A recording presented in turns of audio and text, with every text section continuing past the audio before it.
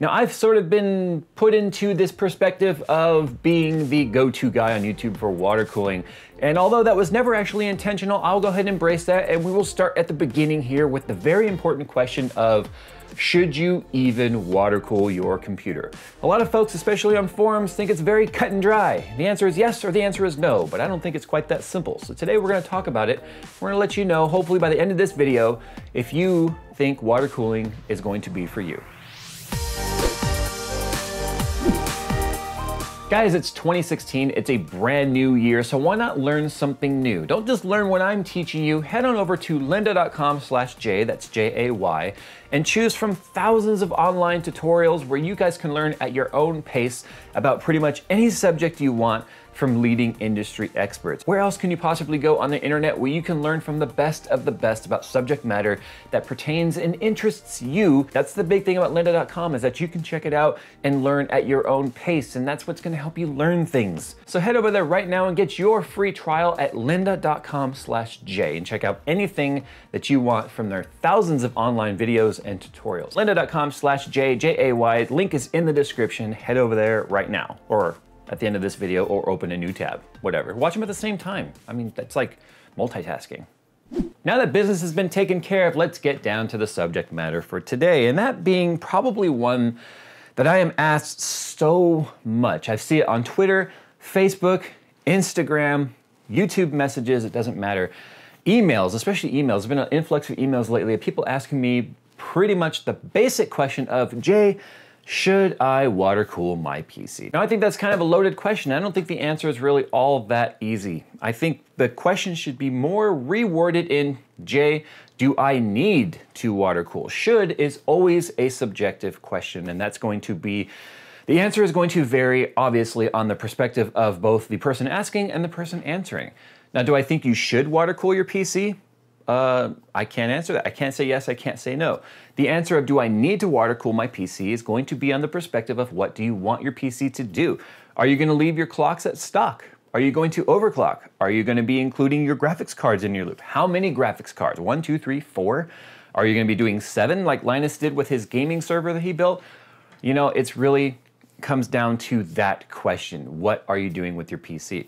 Now, even then, it's not as cut and dry as are you gonna be overclocking? Even overclocking isn't gonna be the definitive answer when it comes to whether or not you should water cool, because there's a lot of benefits to water cooling other than just overclocking.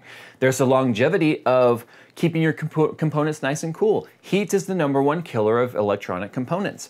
There's also the factor of noise. Do you want to keep it as quiet as possible? If you're gonna leave your stock clocks and your stock voltages, then you can get away with water cooling at very low RPM speeds and have a very silent system. Water cooling isn't just about getting better temperatures on increased voltages and clock speeds, it's also about noise. If you're going to be leaving things at moderate to low voltage, and you're not gonna be pushing things too far, you can get away with running your fans on your radiators at a very low speed.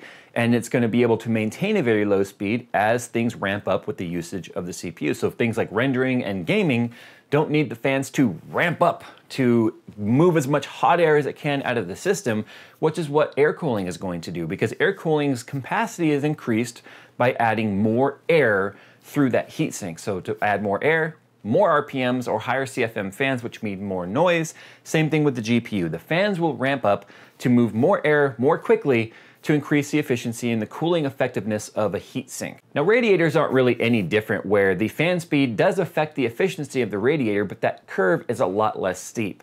Air-cooled heat sinks are a lot more steep, where you have to push an exponential amount of air through them to increase their effectiveness when it comes to cooling.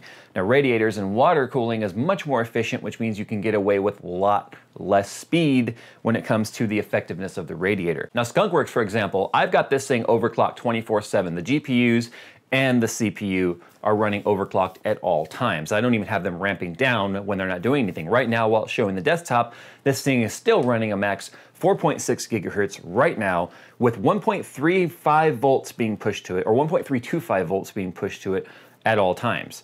Now, you guys obviously can't hear it, one, because I've got a lav mic on, but two, it's very, very quiet because the fans never ramp up. I don't have the fans set to ramp up. I have them set at a pretty minimum speed at all times. But that's because I've got so many fans and so much radiator space, I can get away with overclocking them, all of them, the GPUs and the CPU, all the time without actually having to speed up the fans.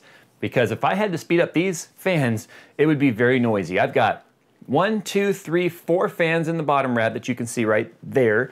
I've got 1, 2, 3 intake fans that you guys can see out there in the front. I've got another 2 radiator fans on the back of the case right there that's on the GPU loop. I've got 1, 2, 3, 4 fans on the top for the exhaust, or technically they're exhaust fans on the CPU loop, and then 1 radiator fan in the back. Or not radiator fan, but case fan in the back, bringing a little bit of air out the back of the case. That's 14 fans. 14 fans in this system. So if they had to ramp up, man, there would be no noise or decibel benefit at all to doing water cooling. So by doing big radiators, I could slow them down. They don't have to ramp up. So there is not only a overclocking benefit, but an acoustic benefit to that as well. Now, another way to twist that question a little bit, like a pretzel, because as you can see here, there's a theme of twisting pretzels, apparently, is do I need to water cool my graphics card to overclock it? And you know, a few years back, right around the 580, the GTX 580 and older, I would have said absolutely, because there weren't a lot of custom cooler applications being applied back then. I mean, you had things like Twin Frozer and stuff that existed, but the beefier coolers that you're seeing on graphics cards today, like the one I have here on the EVGA Kingpin, the 980 Ti Kingpin, I mean, with its solid copper heat sinks and solid copper base plate and solid copper heat pipes, these were not really existing back then. Heat pipes were just starting to make their way into graphics cards, and the cooling benefit of heat pipes and copper and vapor chambers weren't being utilized then like they are today. Now, back then I would have said yes, to overclock your graphics card and get the max benefit of overclocking, and the max overclocks would require water cooling, but that's not the case today. I have pretty much found, and I think you find anyone doing graphics card overclocking would agree, that the max overclocks today are not being held back by thermals. Thermals are something that the graphics card manufacturers have definitely got under control. And on stock BIOSes and stock voltages, you are not going to get your max overclocks any better on water than you are currently on air. But if you were going to start doing custom BIOS and really pushing the voltages on cards like this, I mean, this card is begging for a custom BIOS and pushing the voltages as high as you can, then you would start to see the limitations of air. We're adding something like the water block for them. This is actually the one that's pre-filled for this card. Now we'll be doing this review here to see how much farther we can push the Kingpin, because remember, I didn't get the best of overclocks out of this card. Then water cooling has a benefit. So again, that's a kind of a loaded question of, no, you don't need to water cool your graphics cards to get your max overclock if, remember there's always an if, like an if-then statement, just like coding on computer. If you want to push the voltages higher than what is going to be warranted and recommended by your graphics card manufacturer, then overclocking gives you insurance and extra headroom that would otherwise be held back by air cooling. CPUs are often the same way, where you are going to get benefit of extra cooling capacity of larger radiators than you would typically find in all-in-one units, where you can push those overclocks farther and safer for 24/7 operation, like I'm doing with Skunkworks behind me. Now this is where I'm gonna drop a dose of truth on you guys, and here it is. So you guys ready? I do not recommend water cooling if buying the water cooling components takes away from the level of hardware you're able to buy. The Skunkworks loops you see behind me here are over $1,200. That's more than most people's entire computer budget. Now what do I mean by that? Well, it's pretty simple. It means if you have to get an i5 instead of an i7, and let's say a 960 or a 970 instead of a 980 or 980 Ti to afford the water cooling stuff, then the amount of benefit you're getting out of that water cooling is extremely diminished by the level of components that you were stuck having to get in order to afford all of it. So I would always recommend air cooling on, say, a 980 Ti and an i7 versus going with a water-cooled 970 and a water-cooled i5, because the overclocking is barely going to match where the components you scrimped on would have been able to achieve on air cooling. I hope that makes sense. Never, ever, ever sacrifice the level of hardware that you're going to buy if it means getting lower level hardware to afford the water cooling. Always get the highest level of hardware that you can possibly afford at the time of building, and then water cool that later. But you're never gonna find water blocks for things like 950s and 960s or 370s or whatever, when it, R9 370 graphics cards. You're never gonna find water blocks for those cards because even the industry knows it makes no sense to take a $150 graphics card and then make a $150 or $125 full cover water block for that. It makes no sense to spend as much as the card is worth to water cool it. That's the reality there. So when I see emails from folks saying, I can't find a water block for my 950, that's because they don't exist. You would have to go with a universal block, which is not going to cover the VRMs or the chips or any of that stuff. Not to mention, that stuff is not getting hot enough. GTX 950s get what? 58 degrees Celsius is what all of my testing showed on all the 950s I had in here. I mean, it's not even hitting 60C. There's no benefit to water cooling it, period. Water cooling is also a niche thing where it looks cool, right? I mean, that looks badass back there. That's one of the reasons why I do it. Not just because of the added benefit of the lower temperatures and the lower acoustics, but it just looks cool. And that's what you ultimately have to ask yourself, is if you're willing to spend the money on the premium that it costs to do a niche thing like water cooling, and you really don't care about sacrificing extra money, and you have the high-end hardware that really should be water cooled, and you want it to look cool, then there's your answer.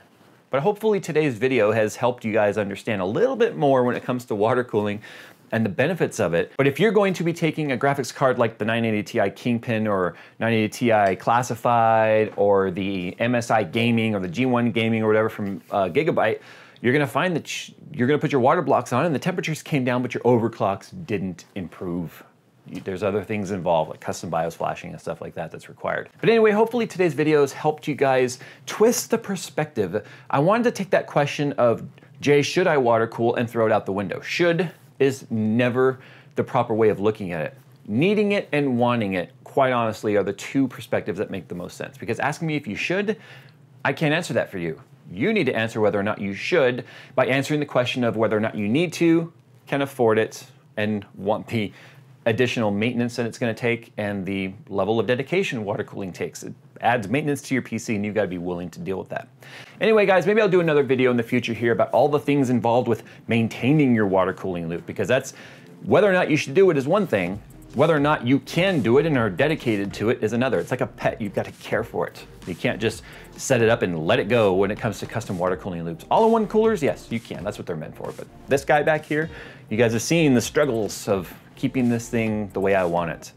Anyway guys, time to go. Hope today's video has helped you. I know it's a little bit longer, but I like these discussions and they tend to be a little bit more interesting. Plus you can listen to it while doing other things. You don't need to see my ugly mug just sitting here on the screen. I mean, I could have done this to some gameplay stuff. Maybe I should have, I don't know. You guys are stuck looking at this. All right, see you in the next one.